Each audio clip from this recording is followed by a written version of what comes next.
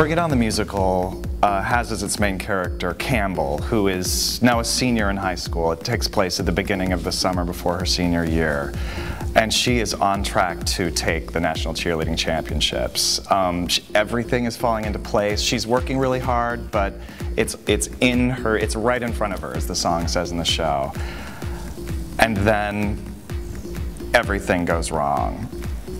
Everything she could possibly imagine goes wrong. And basically, the show is about what happens with what you do next. When your dreams get crushed, what happens?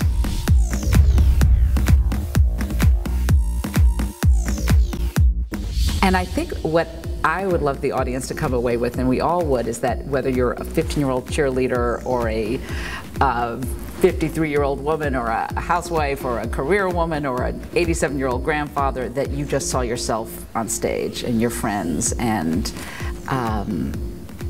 that you have renewed, excitement about what you do.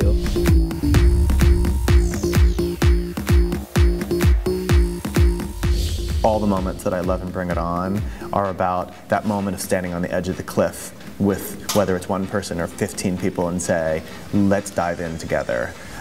Because I think those are the most visceral moments, and those are the moments that we have experienced in our lives, of saying, I have to take this chance. There's no other way but to take this chance.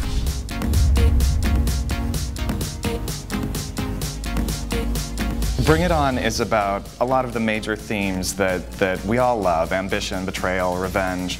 But instead of putting it in the format of, say, a war story or a mafia story or Middle Earth, we set it in the world of high school cheerleading. And even though, it may seem like this silly framework for it, I think that these emotions are something that everybody can relate to.